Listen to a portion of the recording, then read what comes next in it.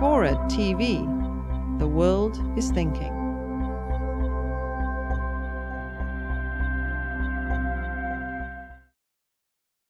So the last thing is the Gulf of Mexico and the oil spill, because you know, this is this great catharsis in our country.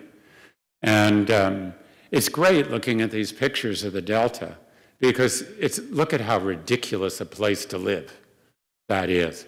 And yet there are all these people who live here, including what used to be the richest city in the South. There's the oil spill, of course. There's the grisly stuff we all care about.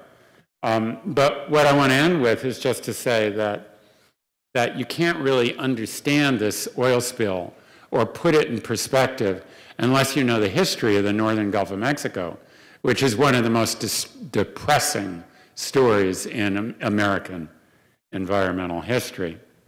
We can start with agriculture. You know, the mouth of the Mississippi is the bowl of the toilet of North America.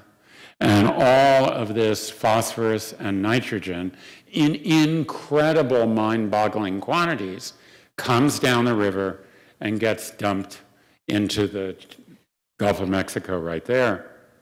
And it makes the dead zone. The dead zone is this area. So all that fertilizer comes down like you fertilize your lawn. And so the phytoplankton grow really fast, just the way your grass grows fast if you put fertilizer on it. There's so much phytoplankton that the zooplankton can't eat them, and so the phytoplankton do something they're not supposed to do. They die of old age. And when they die of old age, they sink to the bottom. And when they sink to the bottom, they rot. And that uses up all the oxygen. And the reason it's called a dead zone is because there's no oxygen on the bottom, or very little oxygen, so all the fish die, and the shrimp die, and the oysters, if they're there, die, and the fishermen don't like it, and they go and fish someplace else. And this is big. It's bigger than New Jersey. I'm from New York, so I like to say it smells like New Jersey, but actually it doesn't really smell. But what's amazing is, so this was all discovered by this great person you ought to get to come talk here, or Island Press should get her to write a book, Nancy Rabelais. And her husband, Gene Turner, did this work where they can show that if you measure at the mouth of the Mississippi the nitrate concentration in the river and the spring, you can predict with phenomenal accuracy the size of the dead zone every year. So we know what's causing it. We're also dredging. I mean, look at that picture. I mean, where's the land?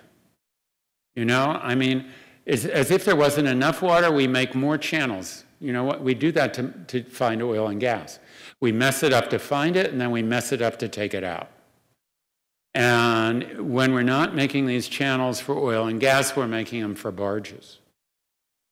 And what this does is we dig a channel, and then lots of open areas open up around it, and you can demonstrate that the amount of land loss that occurs in the area is directly proportional to the amount of land that you deliberately destroyed.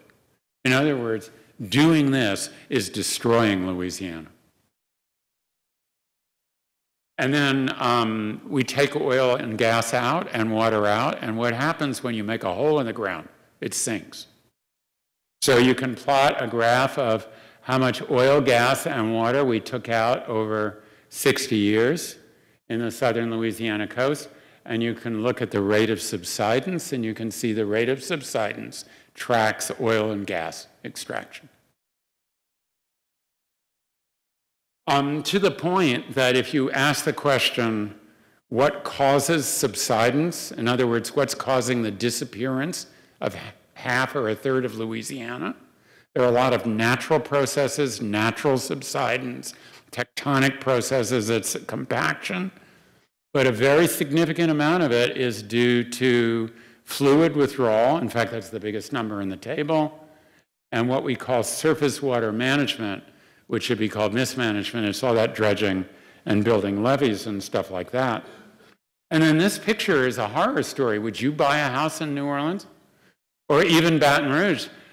Okay, I'm not going to go through the details. I'm just going to say that this is what it'll look like in 2100 if sea level rises at the slowest imaginable rate if land subsides at the slowest imaginable rate.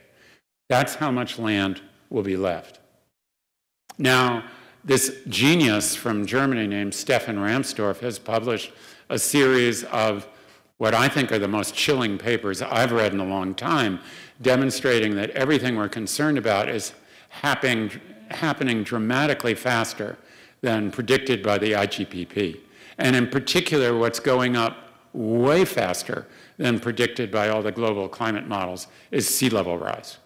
And so Ramsdorff is kicking around a number of something like 1.5 to 2 meters of sea level rise by 2100. And then this will all be gone.